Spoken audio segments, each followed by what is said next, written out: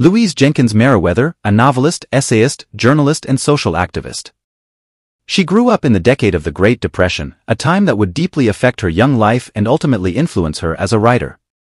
She attended Public School 81 in Harlem and graduated from Central Commercial High School in downtown Manhattan.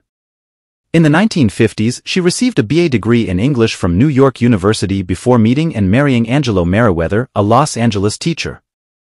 Although this marriage and a later marriage to Earl Howe ended in divorce, Louise continues to use the Meriwether name. In 1965, she earned an MA degree in journalism from the University of California at Los Angeles. She was hired by Universal Studios in the 1950s to become the first black story analyst in Hollywood's history. Beginning in the early 1960s, she also wrote and published articles in the Los Angeles Sentinel on Black Americans such as opera singer Grace Bumbry, attorney Audrey Boswell, and Los Angeles jurist Judge Vano Spencer. In 1967, she joined the Watts Writers' Workshop, a group created in response to the Watts Riot of 1965, and worked as a staff member of that project. Her first book, Daddy Was a Number Runner, a fictional account of the economic devastation of Harlem in the Great Depression, appeared in 1970 as the first novel to emerge from the Watts Writers' Workshop.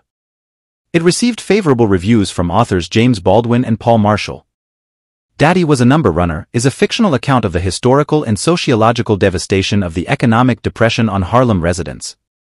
Meriwether followed with the publication of 3 historical biographies for children on Civil War hero Robert Smalls, 1971, pioneer heart surgeon, Dr. Daniel Hale Williams, 1972, and civil rights activist Rosa Parks, 1973. In addition to numerous short stories, Meriwether published novels, Fragments of the Ark, 1994, and Shadow Dancing, 2000. Louise Meriwether has taught creative writing at Sarah Lawrence College and the University of Houston. She is a member of the Harlem Writers Guild.